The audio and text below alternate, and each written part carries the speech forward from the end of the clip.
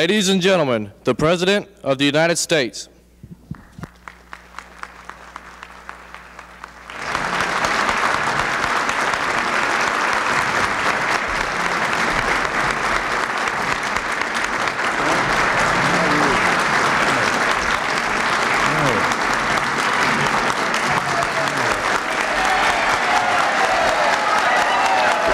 Thank you.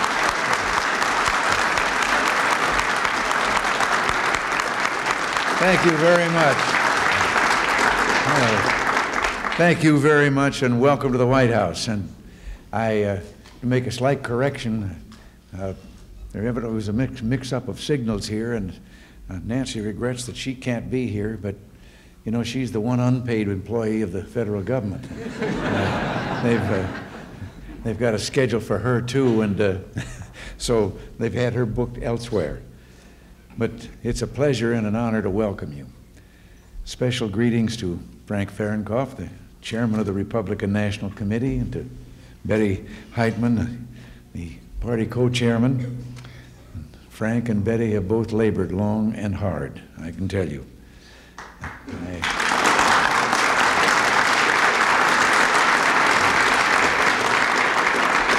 I knew you'd join me in expressing thanks.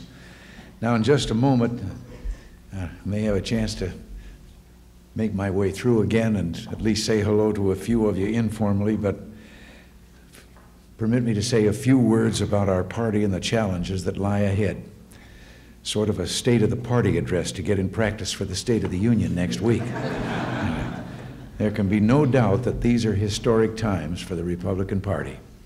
6 years ago, when the opposition held the White House and both houses of Congress, our nation was foundering and the American people knew it. Today, Republicans have restored the country to greatness, and the people know that too. Our defenses are being rebuilt, employment is at an historic high, and the stock market is setting new records. And throughout the land, there's a new sense of pride in ourselves and confidence in our future. Perhaps this shows up most dramatically among our students. 10 years ago, Republican candidates were routinely booed on college campuses.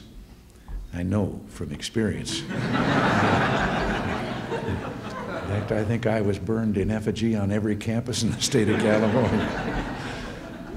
But the wonderful thing, during the campaign of 1984, nothing gave me a greater lift than to appear before college students, to hear them applaud the age-old American values of freedom and individual achievement.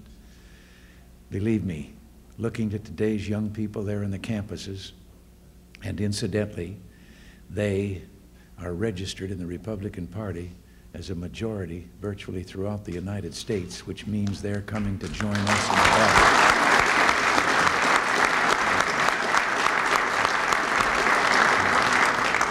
And I never see them without thinking that in the year 2000 and on, America's going to be in good hands.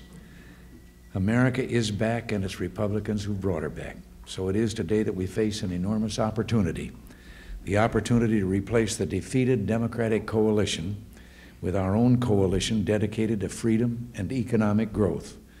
Last year alone, some 200 state and local officials left the Democratic Party to register as Republicans. These were elected officials. Among young people, as I say, Republicans hold a commanding lead. Indeed, an 1985 Gallup poll showed that among the 18 to 29-year-olds, only 31% prefer the Democrats, while 38% support the GOP. So this year, we'll be able to make gains across the country.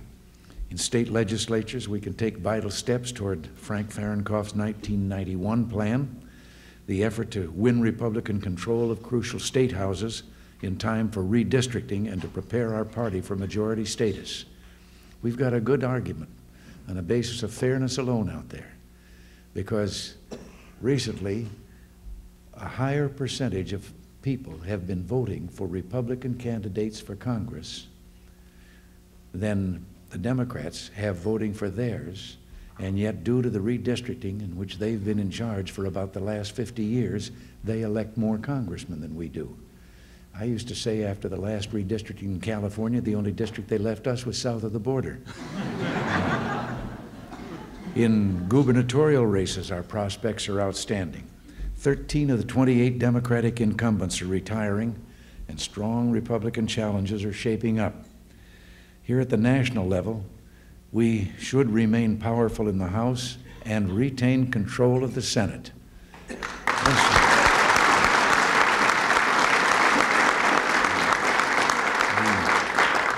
I've looked at the figures, and I have a hunch we may even pick up a Senate seat or two, more than we have.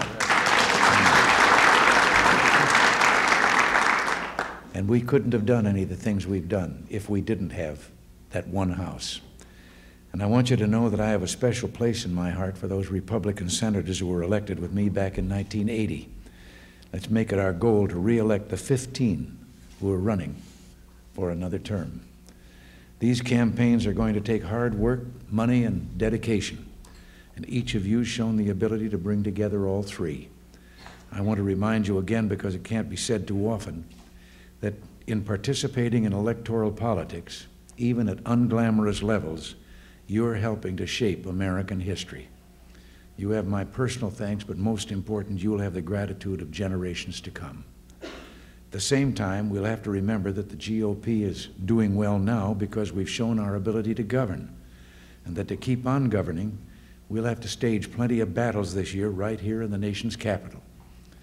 None will be more important than the struggle over tax reform. Last year, our proposal emerged from the House of Representatives and moved on to the Senate. There are several important corrections we'll be working for. Among them, a return of the full $2,000 personal exemption for those with lower and middle incomes who itemize as well as those who don't. Young families starting out in new homes beset with mortgage payments, all the other costs of raising children urgently need that full exemption, and we're going to make sure they get it. As far as the top rate is concerned, in our minds, 35% is a good round number. That's exactly half the 70% we started with here 5 years ago.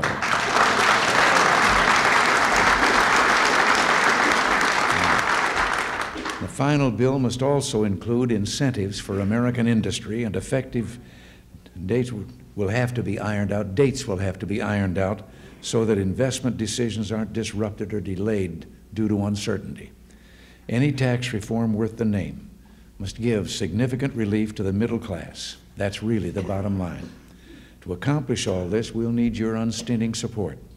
But I'm convinced that together, we Republicans can produce a tax reform that will produce powerful incentives to work, save, and invest, leading our country on into a time of unparalleled prosperity. The other great challenge, indeed the one which is already upon us, is meeting the Graham-Rudman-Hollings budget requirements in a responsible way. We intend to stress efficiency and a lovely word called privatization. If the private sector can provide certain services more efficiently and better than government can, then we intend to let it.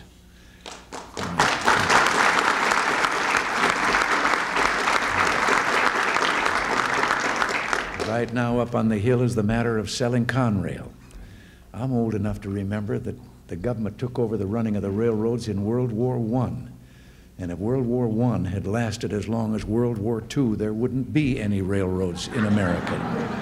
It was a total disaster. So they tried to interfere with a filibuster up on the Hill today, but enough votes killed the filibuster so they can go on with the business of accepting that $1,250,000,000 that's been offered for Conrail. There's no question that Graham-Rudman-Hollings is going to demand some hard choices. And retaining a consensus for our defense buildup won't be as easy as every special interest lines up against the one interest that's essential to all Americans, the number one interest of a strong and secure defense. And that's why I'm once again asking for your help. The American people, and yourselves included, I know, have been treated to a drumbeat for the last few years of propaganda that would have you believe that we're throwing money down the drain, that the defense is wallowing in all kinds of money and wasteful spending and so forth. You've all heard about that $6,000 coffee pot, or $3,000 coffee pot, haven't you? But no one's told you that isn't a coffee pot. That is an all-time cooker for our transport planes in the military that'll carry 365 men that may be up there 10 hours at a time. It's the same that's in all of the transport planes that brought you here. And we're paying $150 less for that thing than the airlines are paying for it. So it isn't the kind of a snare and delusion you've been taught about. And that $400 hammer, we didn't buy that. That was in an invoice, a single hammer. And a bright-eyed fellow in the Navy Department saw that, put his finger on it, and the invoice went back, and that was straightened out. We buy hammers for $6 to $8 a piece, but not that one. The only other one has to do with the toilet lid. That was, you all heard Cap Weinberger's been cartooned all over the country with it around his neck. No, once again, that is a molded plastic cover that covers the entire toilet system of a transport plane and is the same thing that's being used in the commercial airliners today, just like the other thing. So, haven't been throwing the money away, but I'll tell you one thing that we have. Of all the things I'm proud of, I'm proudest of the young men and women in uniform in this country.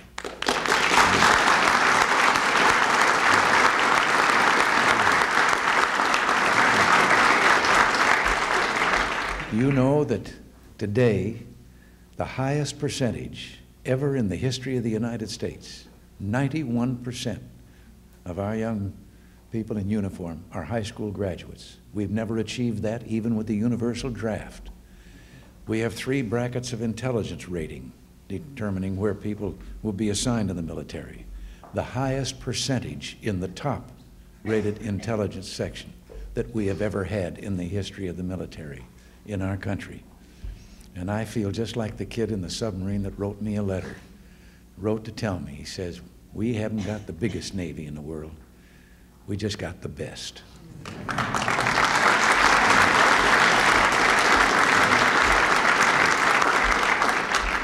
Well, that's why I'm asking for your help again. Deficit spending is the last major obstacle to long-term prosperity, and when we finally bring that to an end, America will enter a period of unparalleled economic growth. Our budget proves that what we pledged to do can be done.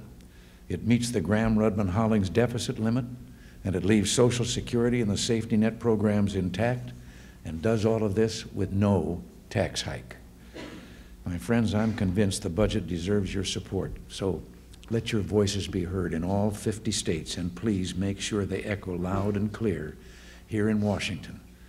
I've said it to you before, I'll say it again. You don't have to make them see the light, just feel the heat.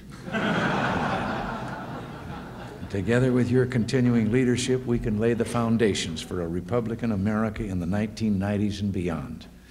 A Republican America, my friends, and that's shorthand for an America of strength, freedom, prosperity, and pride. And isn't that why we all got into politics in the first place? So, thank you all. God bless you all.